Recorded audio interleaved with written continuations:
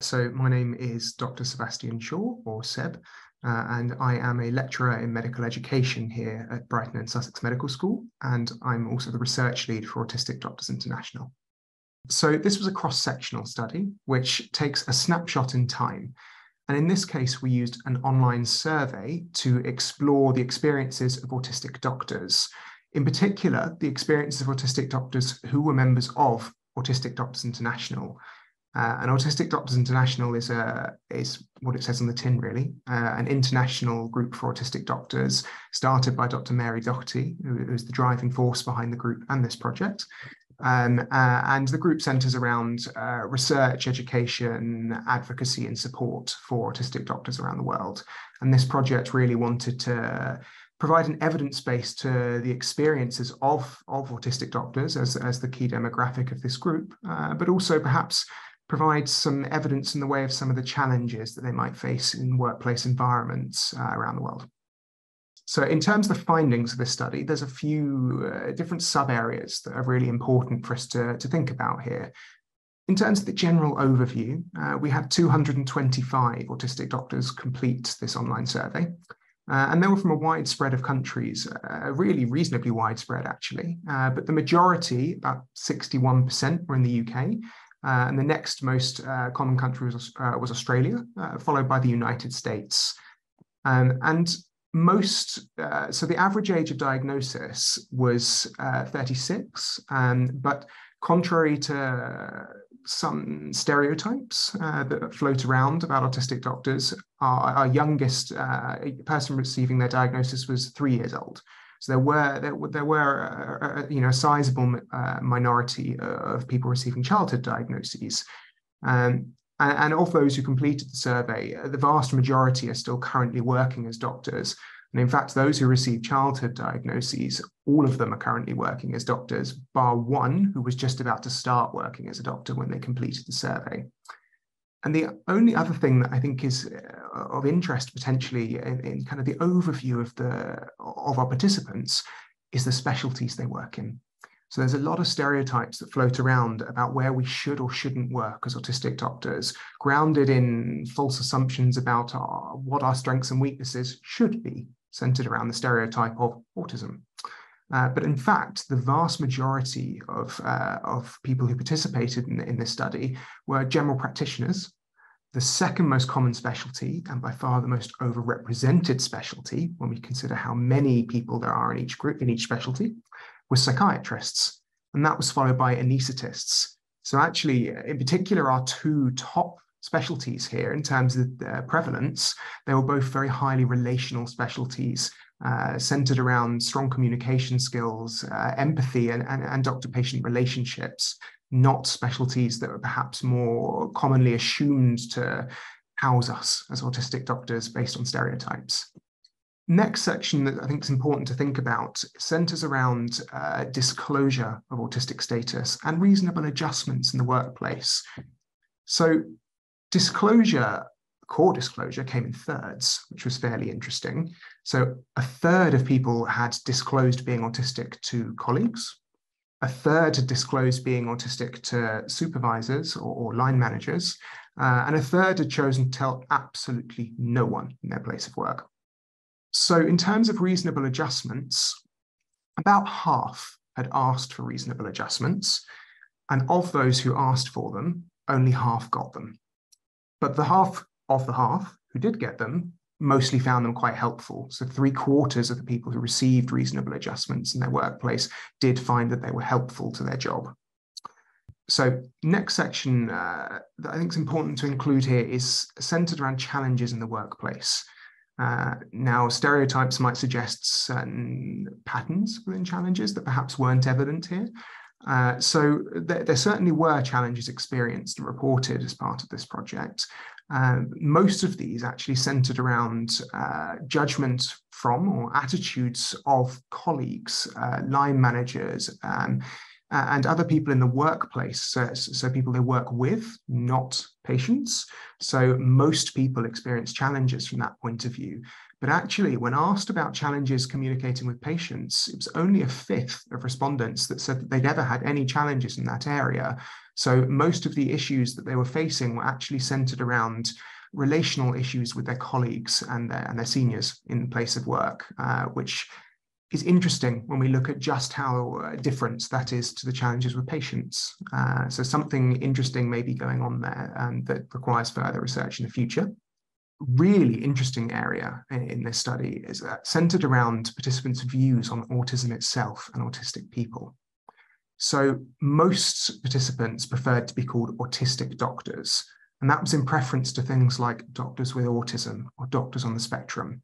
So they preferred something called identity-first language, including autism as part of our core identity. So an autistic person or an autistic doctor. And most considered autism to be a difference, and about half considered autism to be an identity and or a disability.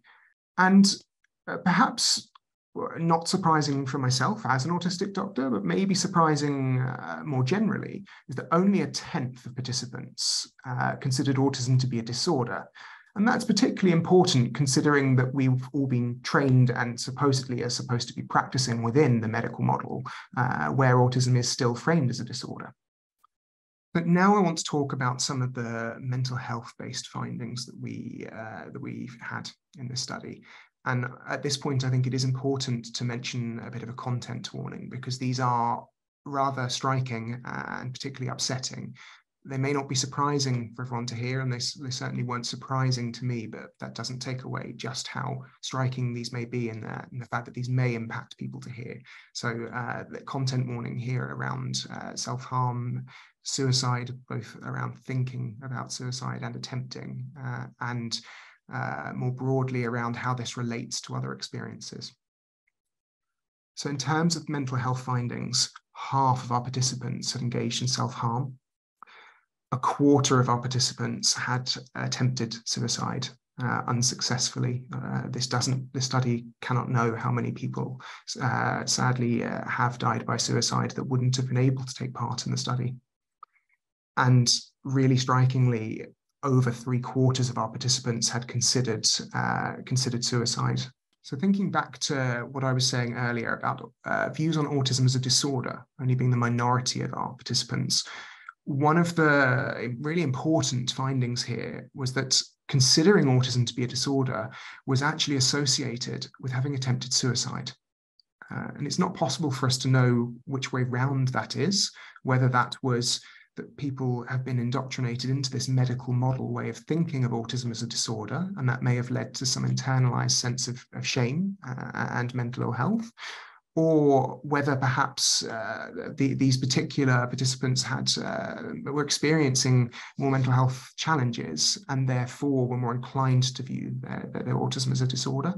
But it's a really interesting finding nonetheless that requires more teasing apart in future research.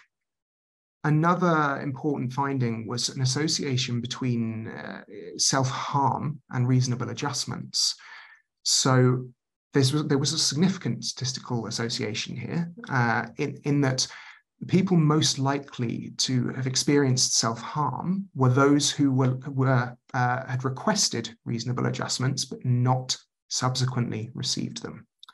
So there was something about needing adjustments to your workplace, which is mandated under the law, let alone morally mandated, asking for them and then being told no. Those were the people who were most likely to have experienced self-harm. There were also some interesting associations around disclosure and mental health.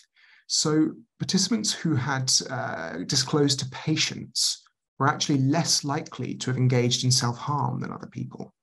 Again, it's not possible to know which way round this is. For example, maybe these people chose to disclose to patients because they were experiencing less in the way of mental health challenges, or maybe the act of disclosing to patients allowed them to unmask and be their truly authentically autistic selves, and therefore led to less experiences of mental health challenges. But again, due to the study type, we can't know that for sure, which way around that will be, but it's an important area for future research. Another important finding here was that participants who'd never worked with another colleague that they suspected of being autistic was associated with having considered suicide. And I think, again, that's a really important finding. Whilst we can't assume causation, so which way round that might be, it's really important one to explore in the future. And it's possible that it may well relate to some form of feeling isolated. Lastly, around these associations, I think it's important to note here that choosing to disclose to no one at work, which was a third of the participants, that was associated with having never engaged in self-harm and having never considered suicide. So the people who chose to not tell anybody did seem to be the people who were experiencing less in the way of mental health challenges. In terms of final points about our results, I think this is all well and good and all potentially a little bit upsetting and quite striking, but all of our findings weren't negative. And I just want to conclude our results section by saying that actually 3/4 of our participants actually enjoyed their work as doctors, and 3/4 of our participants felt that being autistic was inherently helpful to the role of a doctor due to the many strengths that can be associated with being autistic. So in terms of why this study was needed and why it's important, we already know that autistic people face significant barriers to accessing healthcare, and that there's a lot of healthcare inequity and changes in life expectancy for autistic people. Therefore, it's important that we try to promote autistic people being members of the medical workforce. And that's why studies like this are so important. We need to be able to understand the experiences of autistic doctors, like myself and so many others, to be able to then try and provide better supports and help to ameliorate some of the challenges that are experienced, particularly when we see some of the negative mental health associations found in this study. And in terms of really impactful findings more broadly than medical education and autistic doctors in the medical workforce, there's a couple of findings here that really support what the autistic community have been saying for a long time. The first one being identity first language, wanting to be called autistic people, or in this case, autistic doctors. So that really validates and supports something that the autistic community have been striving for and saying for a very long time, both in the sense that our participants preferred overwhelmingly to be called autistic doctors, but also in the sense that those who did prefer person-first language or doctors with autism were more likely to consider autism as a disorder, which was in itself associated with prior suicide attempts. So from my personal point of view as an autistic academic and currently practicing autistic doctor, one finding stands out really, really massively here. And that is that our study seems to be in support of neurodiversity affirmative view of autism. So considering autism to be a disorder, it came from us in the medical profession and has been reinforced by the medical profession for many, many years. However, what this study shows actually is that in autistic doctors, there seems to have been a shift in that most of us do seem to be considering autism to be a difference, not a disorder.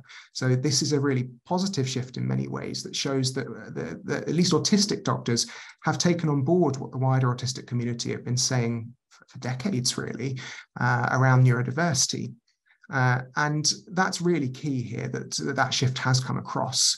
And then the few participants who hadn't made that shift, who could still considered autism to be a disorder, there seemed to be some association there with more in the way of mental health challenges, which, as I said earlier, may in some way relate to internalizing a sense of shame or ableism from being trained and indoctrinated in the medical model. But more research is needed there. That is an interesting and important finding from my perspective. So in terms of next steps, there's an awful lot of positive practical changes that could happen as a result of the paper. And I would signpost people to if you're interested, to read the paper and explore some of the possibilities there. From a research point of view, there's a few different things. So this was a big study, and this is only one part of the study that's included in this paper. So there's lots of work for us on our end to get on top of analysing some of the data that are left there. For example, looking at differences by country or differences by specialty may provide some further insights, as well as analysing a lot of our qualitative data. And in terms of future studies, I personally will be particularly interested in exploring whether masking, so hiding our autistic selves or acting in a way that makes us appear not autistic, I'd be interested in whether masking may in some way be associated with the striking mental health findings here. Because if that is the case, that may open the avenue to increased education and hopefully improved support and mental health down the line for autistic doctors. So to read more about our study, please go to the BSMS website.